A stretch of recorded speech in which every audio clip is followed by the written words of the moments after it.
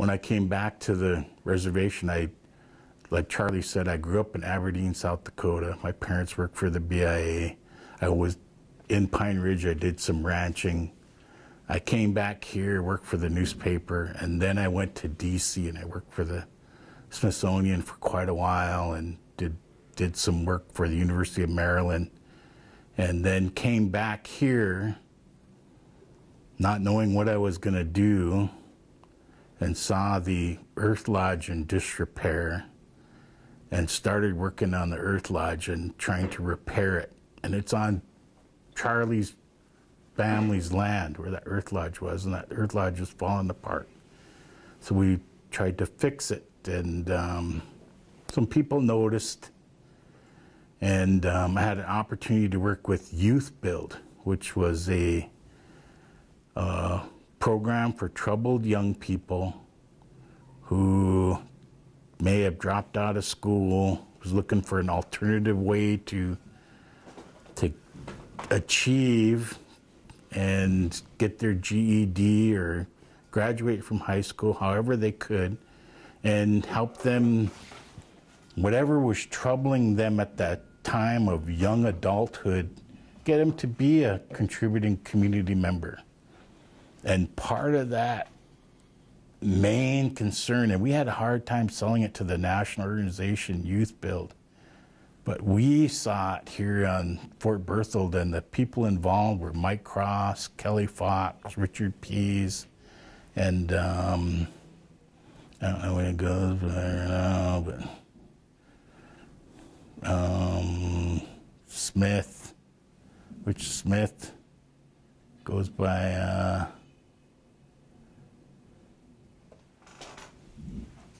Maida's brother. Can't remember his name. I got it too, Verdell. It's Verdell. But he goes by a different name, Thunderhorse or something now. Verdell, Thunderhorse. Anyway, what we found within that young person coming is that they suffered from an identity crisis. They didn't know where they fit. They didn't really know who they were to fit. They would come in acting like they were in the rap sort of movement and dressing with baggy pants or cussing every other word, that they had a problem with the identity of who they were and where they're coming from. And what we tried to teach them is their history and what it meant to be who they were and how to participate in the community as a tribal member and as a contributing member to society.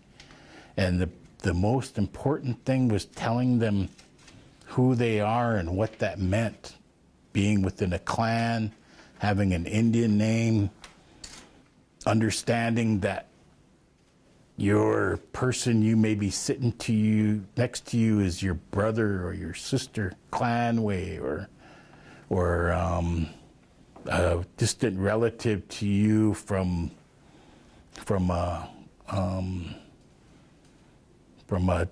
family that had significant medicine, so to speak, and that they had to be respectful in such a way, and they couldn't be any old way how they were acting.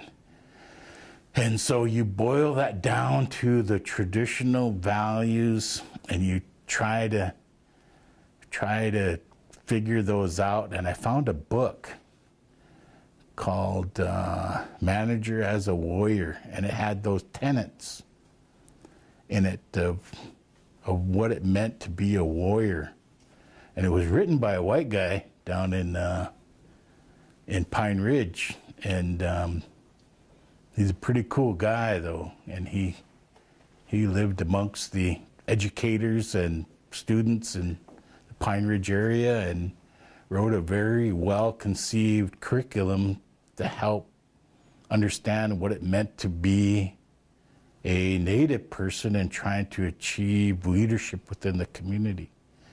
And so we taught that, and we weren't successful in every case, but every now and then I'll see a Youth Build member that's pretty successful in the community, and that just makes your heart shine, and you really feel good about it that that person's come around. But gotta say, there's others still struggling, but they're gonna come around, and we keep praying for them, and we keep talking about those tenets, so to speak, of what it means to be a manager as a warrior, and that self-identity as a tribal member of a nation is important, and it's not important to just you, it's important to the ancestors that have fought for you to be able to be here, to put yourself in a particular way and present yourself to the world. That's all I got. That's great. Do you have any